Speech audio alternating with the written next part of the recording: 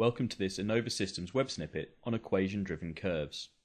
In SolidWorks, I've got a very simple 2D sketch on the front plane consisting of a dimension centerline. What I want to do is add to this some equation-driven curves. Now these can be found either under Tools, Sketch Entities, Equation-driven curve, or slightly more quickly, under the Spline tool in the drop-down we have Equation-driven curve. Now an equation-driven curve, the menu consists of two sections. What type of equation is it? And then the parameters box. Now the equation type is either explicit or parametric. So explicit allows us to set an x value as our parameter and then drive the y value with an equation. Parametric allows us to do exactly the same thing, but we can drive two equations from our parameters. And if we're in a 3D sketch, we can drive three equations from our parameters. So I'm going to start with a nice and simple explicit equation. So we're going to go from x equals 0 to x equals 10. And over that period, we're going to drive y as 0.5 times x. And that gives us a straight line. And as x varies between 0 and 10, y varies between 0 and 5, half of x. And that's shown quite nicely in the preview, as this is halfway up our center line. Now, what's quite nice about the equation editor is if I, for example, forget to put in my multiplication symbol, the equation goes red. So it's telling me straight away that I've made a typo. If what happens is I type in a correctly formatted equation but that it can't give a valid curve, then up here the message changes to discontinuous curve or cannot solve. Now a lot of the time when I'm doing a model, I like to make sure I've got some driving dimensions and everything else is built from those driving dimensions. We can do exactly the same with equation-driven curves. What I can do is I can take my existing parameters and I'm going to change my equation. And if I change it to x times, now I can't click on the dimension as I can in the standard equation editor, for example, but what you can do is put in the dimension name surrounded by speech marks, the same as it would appear in your equation editor after you clicked on a dimension. And then I'm going to divide that by 10 as well. Now what I've done is I've taken the value x, times it by 10, my dimension, and then divided it by 10. Now, because x is 10, essentially I end up with a line which is the same length as my dimension. So if I take this line and I now make this 5 rather than 10, we can see my center line changes length, obviously, but so does my equation-driven curve. So very easily I can now build in intelligence into my model and into my equation-driven curves.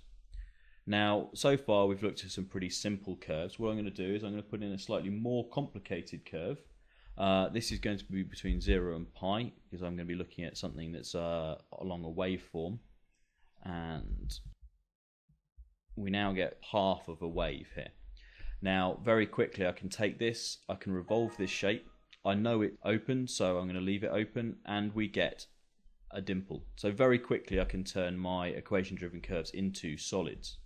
If I come into this and edit the sketch, what I'm going to do now is turn this from just a single dimple into a series of ripples. So click on the equation-driven curve to edit it. Now this time around the equation is a little bit longer. I change x up to 10 because although I'm still looking at curves, I'm going to want more than a single or half a waveform. And just give me a second to type in the full equation.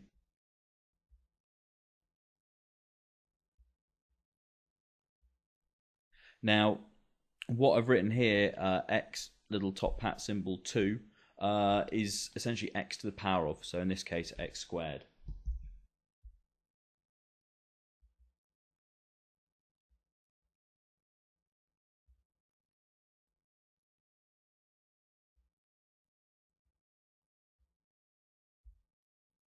And what we get now is essentially a series of decreasing waves which are slowly tending to 0. If I come out of this and allow my revolve to rebuild, and if I flip that over, what we have is essentially something that could look like a series of ripples in a pond. You've thrown the stone in and we've got a series of ripples.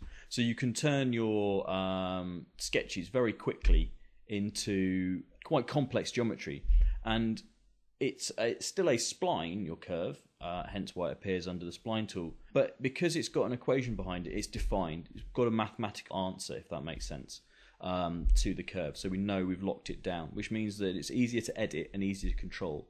If I tried to create this shape, for example, with a single spline, it would have taken ages and it would be very, very flaky. you'd be very easy to drag part of your spline and for the rest of it to all change shape in a way you're not expecting. Now, we've had a look at some explicit curves here. What I want to do is I want to show you some parametric curves. So I'm going to suppress this. I'm going to create a new sketch on the front plane and input equation-driven curve. We're going to choose parametric. And what I'm going to do now is I'm going to be able to drive both x and y based on t. So we're going to choose a value of t between 1 and 5, and then I'm going to enter the equations.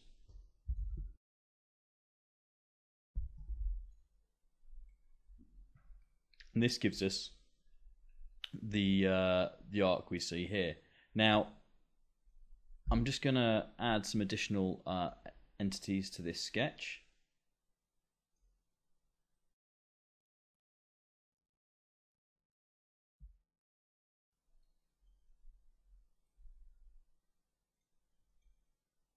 Again, I'm putting some center lines in because I'm going to want to revolve this.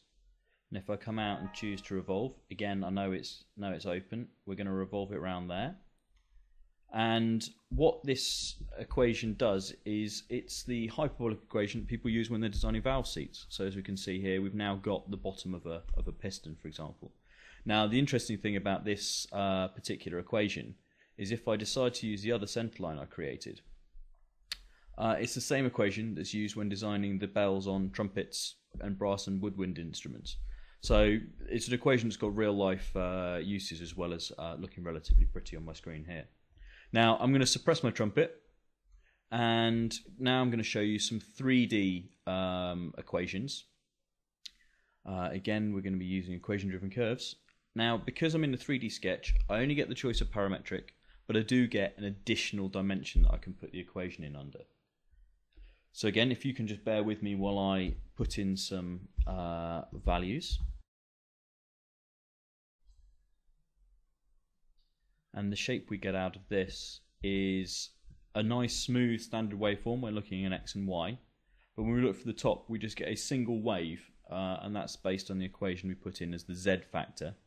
And overall, we sort of get a slightly strange shape. But if I just finish this off and then turn it into a filled surface, you can see we get a surface out, which really the only word for it is frilly. But because it's put in using an equation-driven curve rather than a freeform or a restrained spline, it's very repeatable. It's easy for me to edit and still guarantee that all of the waves are the same height and same size, which just shows how controllable the equation-driven curves can be. Now, the final example is another 3D sketch, and what this is going to do is this is going to provide us with a spherical helix.